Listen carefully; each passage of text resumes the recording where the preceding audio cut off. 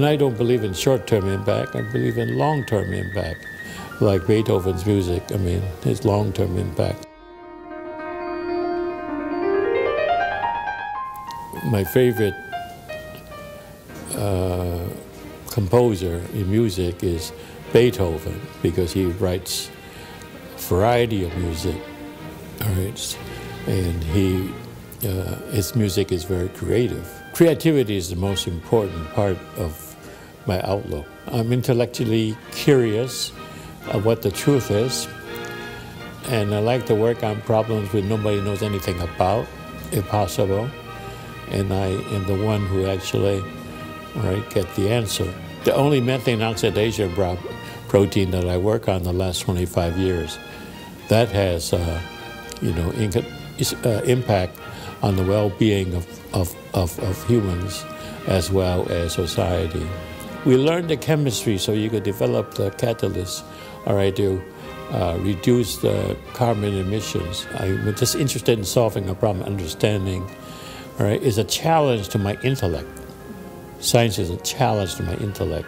所以他在这个科学界，不管是在台湾、在美国，他都很受大家的喜欢，也更尊敬。他整个在学术方面从头到尾是一贯的、一气呵成的。年纪已经这么大了，还是锲而不舍，把他这个最重要的问题完成。Creating a research team, managing a research team to help you go from point at the beginning to the end, that's the most difficult part. All right, and recently in 中央研究院, we discovered the correct structure, and I was very pleased because we had predicted everything already. 他到台湾也还做非常多的研究，然后他真的还有把他的美国的人脉带到台湾。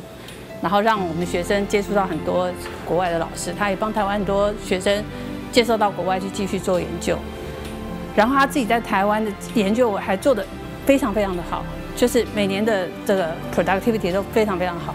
对科学的执着，对，他是一个很聪明的人，很多事情他很快的可以抓到事情的重点，去 catch up 这些事情。那他知道这个点是这个时候，那他会非常执着去答案这个。他认为说我相信的是对的，然后他会去证明说我所做的事情是对的。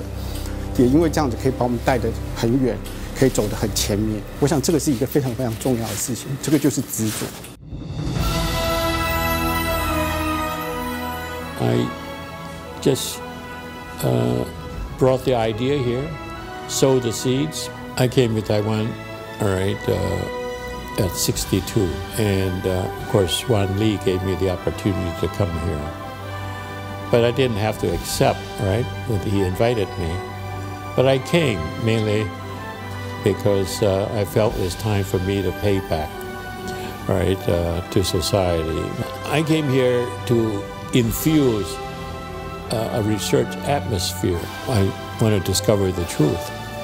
And if the truth leads to technology, which could eventually lead to something that was important for society, great.